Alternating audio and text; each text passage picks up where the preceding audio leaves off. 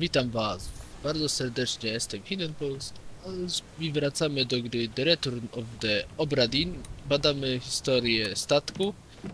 Miałem drobne problemy, przez co ta sprawa jest już przeze mnie poznana, dlatego widzę godzinę. Pojawiły się nowe zwłoki, ale przyjdziemy przez nią po prostu jeszcze raz, bo w sumie nie przyjrzałem się tej sprawie, tylko mi się odpaliło, a zauważyłem, że mam problemy z obrazem na nagraniu.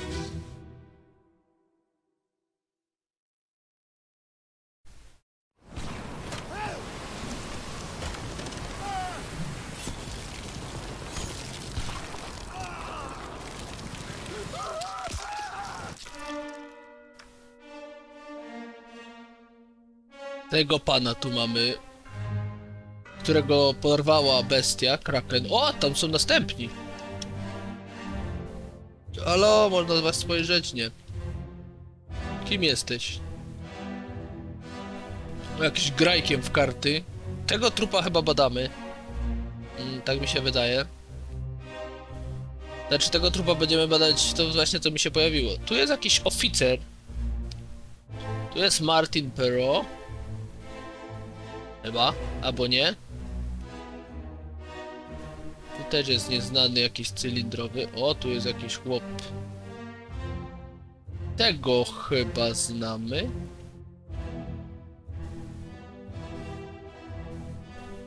Cześć, łysy. Wyglądasz jak jakiś Chińczyk. Czy będziemy mieć jakiegoś z Chin?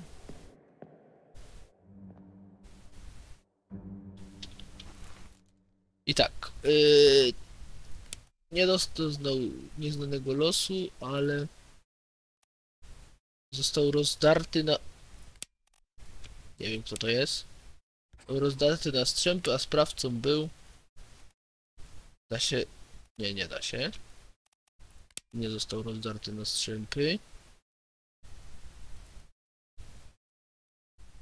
Był rozszarpany przez straszliwą bestię. Dobrze. I teraz przejdźmy już do tego drugiego. Do tego drugiego wspomnienia, które mi się pojawiło.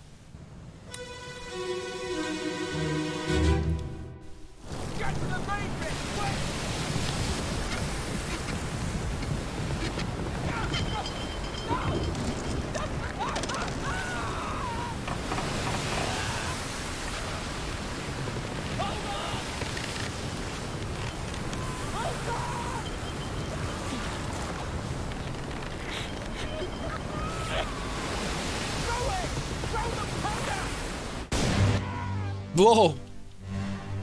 Tuż co za wybuch? Ewidentnie walczymy z bestią. I ty jesteś kim? Ciebie nie znamy. Rzucił prochem. O, ty zginiesz za chwilę. Te drzwi są przechylone. Gdzie jest nasz denat? Tu. Czy on... Aha, nie on. Maszt go pochwycił? Przewalający się maszt? O, a tu coś jest. O, tu wychodzą spod pokładu.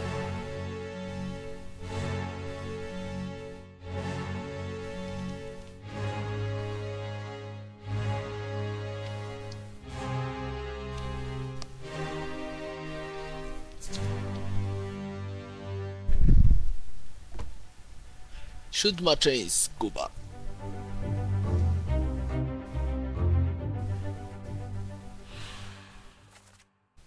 Tak, czyli on w tej wersji nie mówił, ale jest jakiś sposób śmierci. Samobójstwo nie, spadł, nie, spłonął, stracił, nie.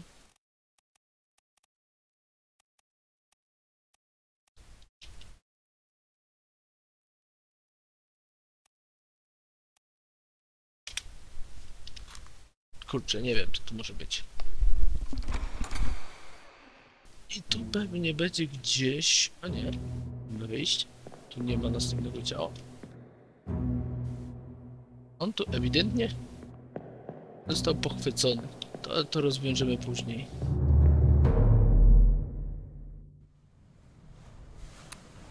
O, możemy zejść pod pokład. Tu już jest pierwszy. Denat. Został przyk.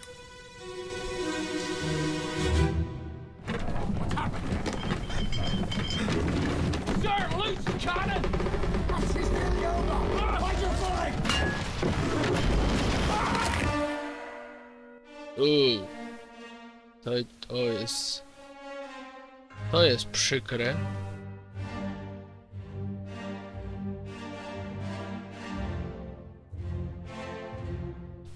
Co tu się wydarzyło? Tu już jest Kraken. Dzień dobry, panie Kraken.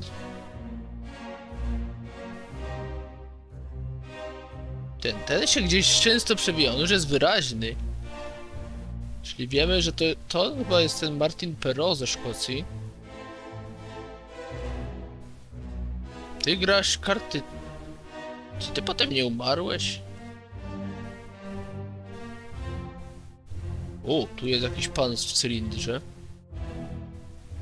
Tu możemy dalej przejść? Nie. Ale przygnieździło go działo.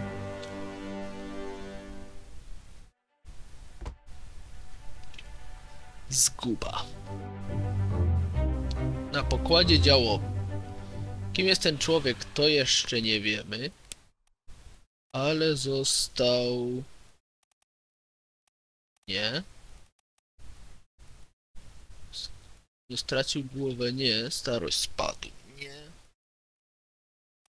Styl zmiażdżony przez działo. I 4 świadków było obecnych. O! Mamy tu Denata.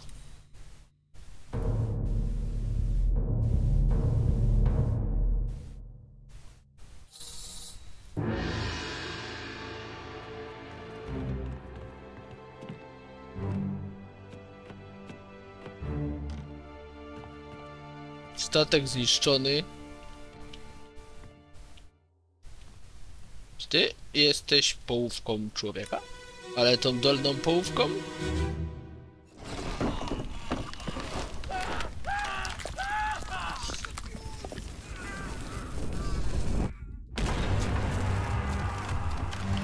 Czy ciebie po prostu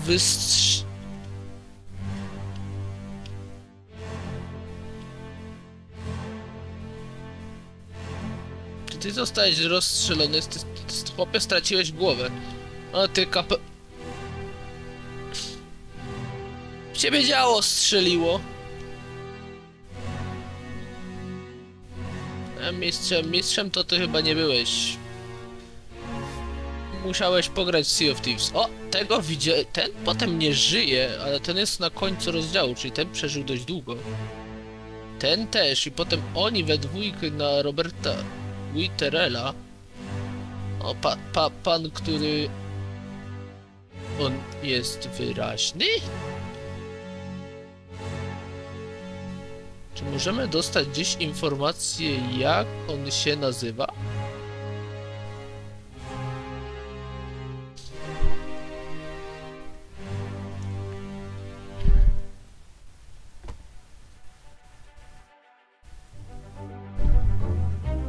Czterech świadków było obecnych. What? Tu są... Co? Tu są... Ten... Co? Zabity przy mieczu przez Roberta Witterella. Ty jesteś...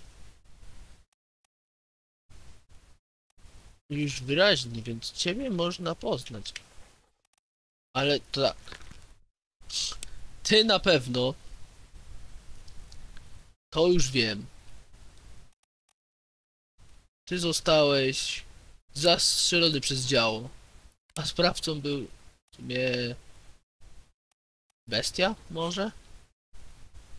Albo nieznany? Na razie nieznany napastnik. Ale ty? Gdzie... Chciałbym to zbadać.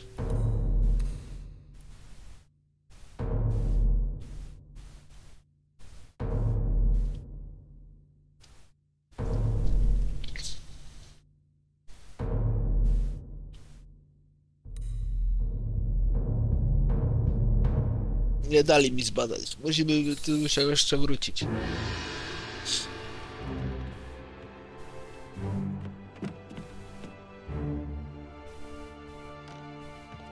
Ale tu się dużo wydarzyło. Ja bym wrócił do tego. I... Gdzie jest to drugie ciało?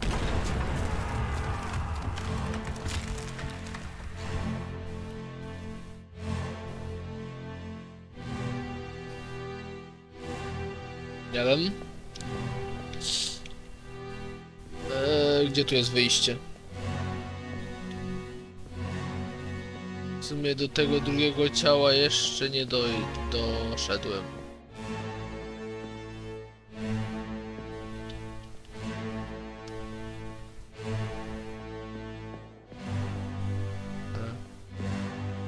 Gdzie się z tego wychodzi?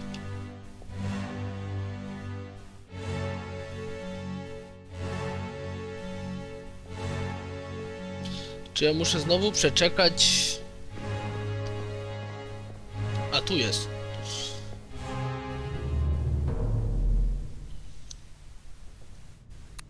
Dobra, zbadajmy to działo.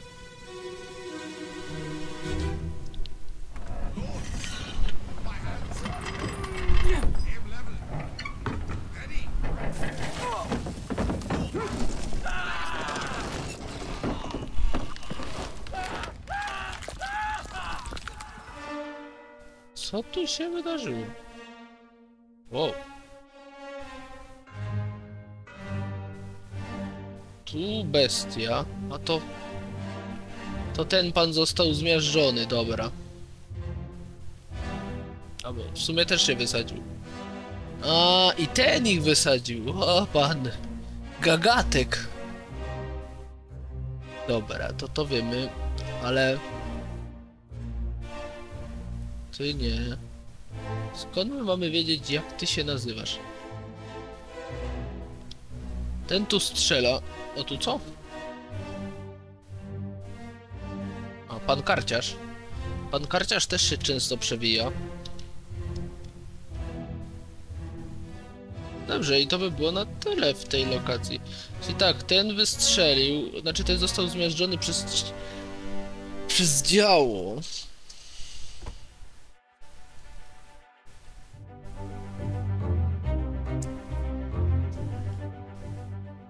Na pewno został zmiażdżony przez działo, przy czym wystrzelił.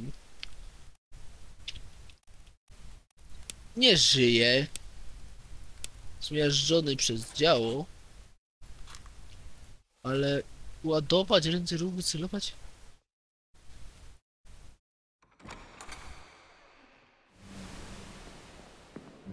Przejdźmy po prostu tą zgubę.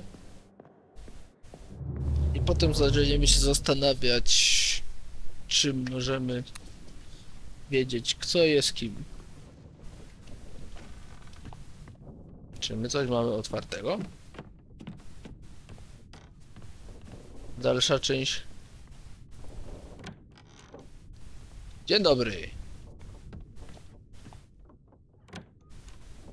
Witam serdecznie.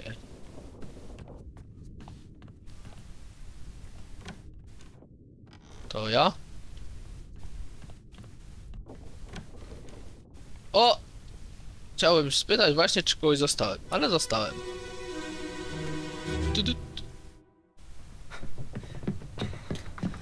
Och no! You're cut! Don't leave me. Bear up, son. I'll stay with you.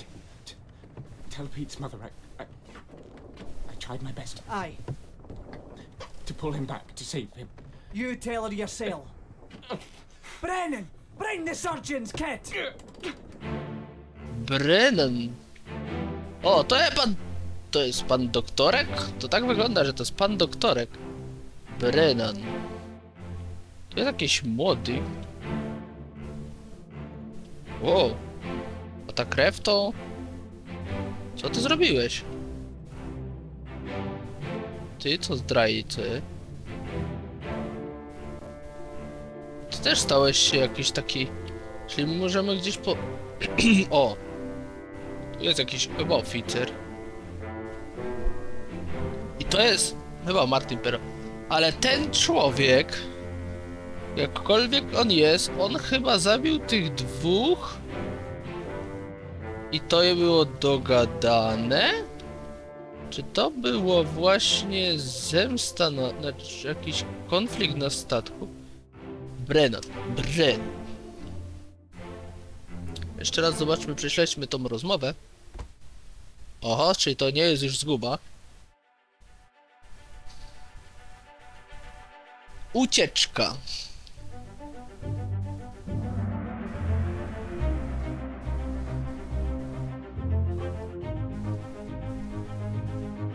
W kabinie midshipmenów.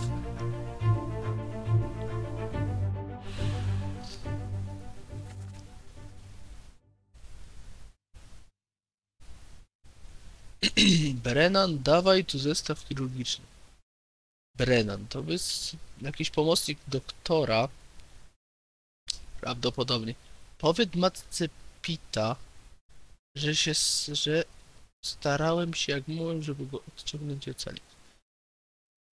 Tak, raczej nie jesteśmy pewni, kim może... Pierwszy oficer William Hoscott.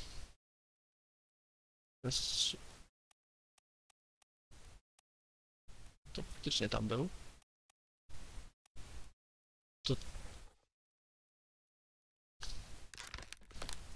To był William Hoscott.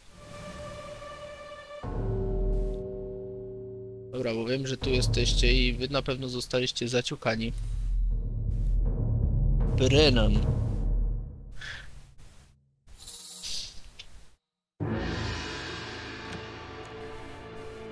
A jeśli to była kabina midshipmenów, to na pewno któryś to będzie midshipman. Wrócimy się do tego jeszcze. Tylko przebadamy to ciało.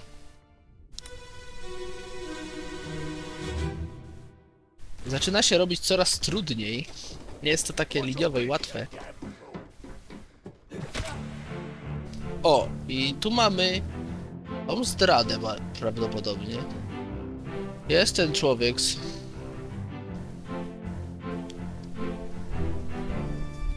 Czy ty możesz być Brennan? Tu masz twoją czapkę.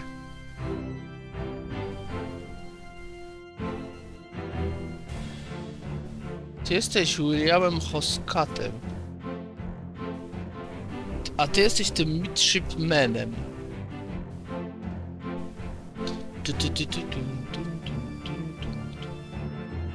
Czy my cię... O! Zostałeś zastrzelony?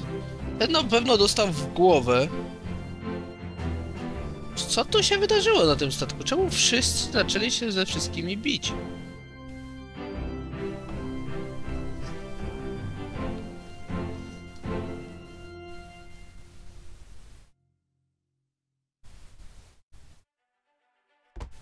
Ucieczka.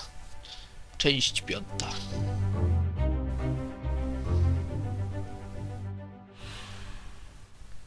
Na pewno dostałeś kijem w baniak.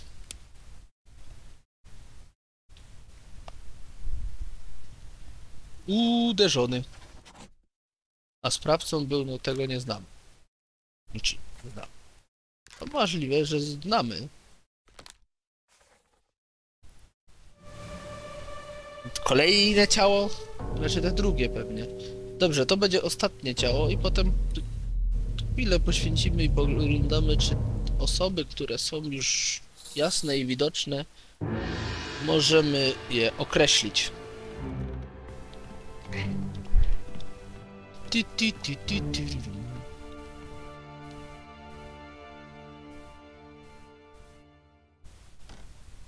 Pan z czapeczką, który no pewnie będzie też ważną postacią.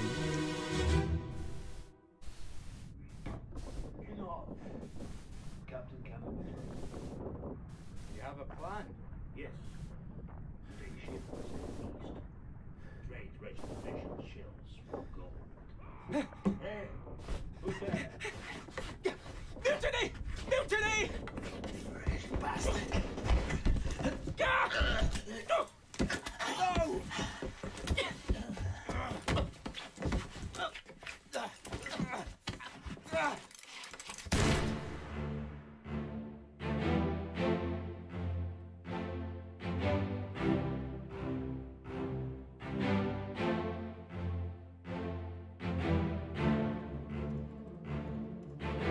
Czyli ten człowiek, prawdopodobnie, tak sądząc po głosie, ten tu dalej idzie. Ten człowiek, no raczej sądząc po głosie, tak.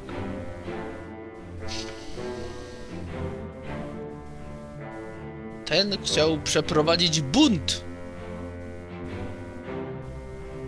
gdyż kapitanowi nie wolno ufać. O, dzień dobry. Ty... Czy ty... Aha, oni chyba wszyscy w zmowie byli, bo potem na Witterella się rzucili.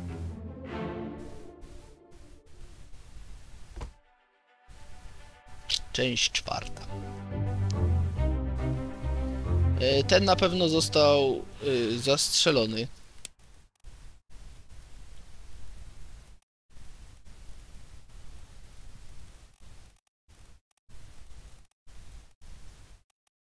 Zastrzelony z broni. Ale jak to było? No, czyli to ten, co zginął, on przeprowadzał, był dogadany z nimi o bunt. O, tu kogoś wyrzucają.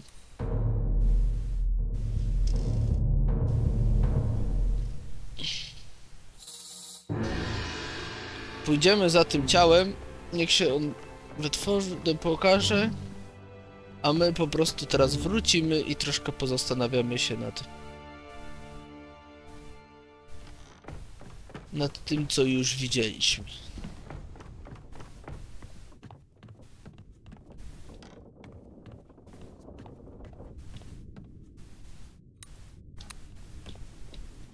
To tak. 6 świadków w ogóle było obecnych. Ten. Aha, czyli tak, to ten człowiek. Co? Czekajcie, co? Tam był Robert Witter?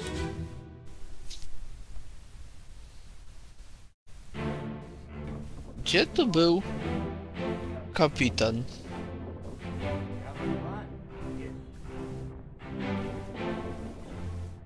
Ty byłeś tu.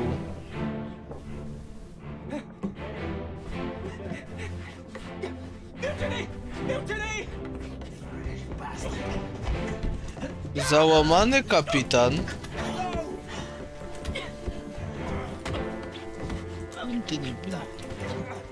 Ma taki dziwny głos. Ciebie jeszcze nie możemy.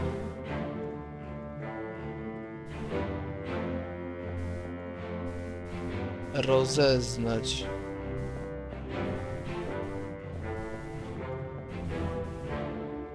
Dobra, bo to jest raczej pewne, że jeszcze nie możemy.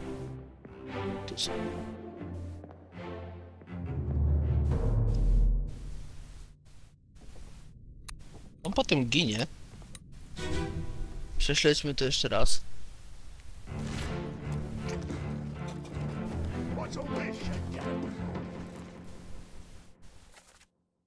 Co to ma znaczyć, jełopie? Twarz tej osoby oznacza, że mam jeszcze mało informacji.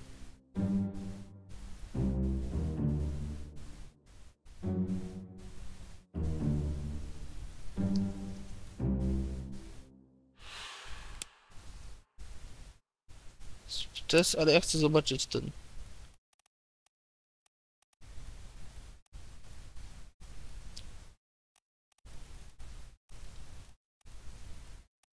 Nie no, raczej nie będziemy wiedzieć, co to jest.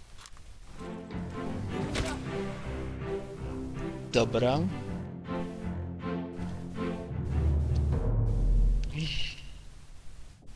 Na koniec tego odcinka zrobimy...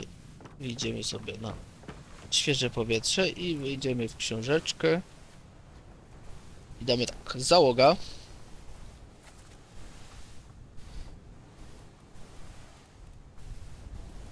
Tak, tu mamy wspomnienia.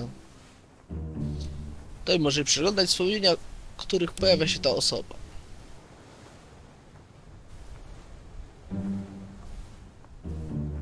Zaznaczaj wspomnienia, aby szybciej i łatwiej do nich dotrzeć.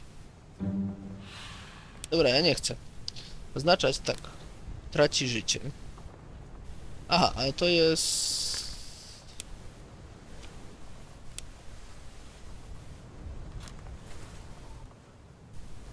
Tu jest to...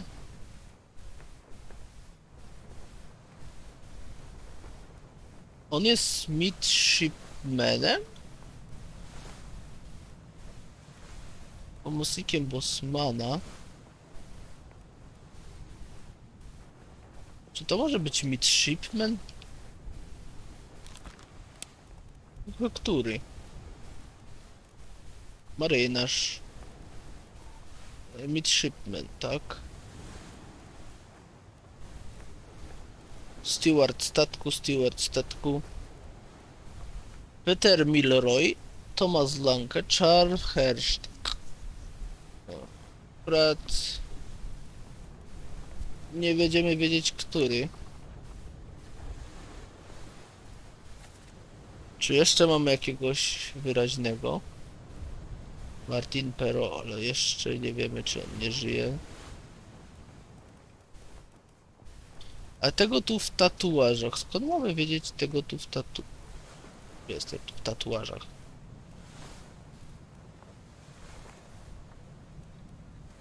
O, tego pana. Nie tego.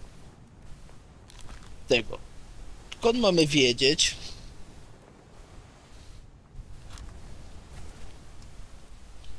Byłeś tu. Tu zginąłeś. Tu i tu cię widziałem.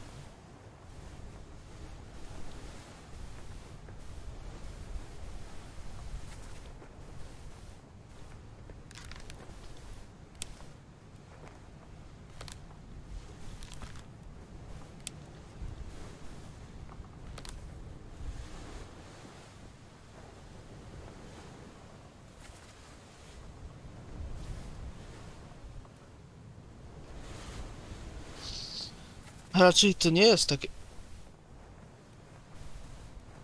Ol? Tu jest też jakiś widoczny... No, pewnie matka Pita, tak? To jest matka Pita. Pit. Wait, chwilę, moment.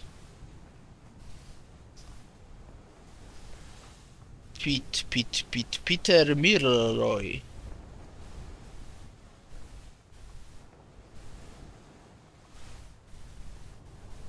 Peter Milroy. Czekaj, to nie jest tak. To nie jest na pewno ten, co tu, to nie jest Peter Milroy. To może być Thomas Lanke albo Charles Herst. Dobrze, no jeszcze mamy i tak chyba za mało informacji. Także ja wam dziękuję. W następnym odcinku zajmiemy się tymi oto zwłokami i myślę, że pójdzie nam o wiele łatwiej już w następnych odcinkach i będziemy mieli możliwość rozszyfrowania, kto jest kim. Także dzięki wam bardzo za oglądanie, dzięki za to, że możemy grać razem. No i widzimy się już myślę w następnych odcinkach.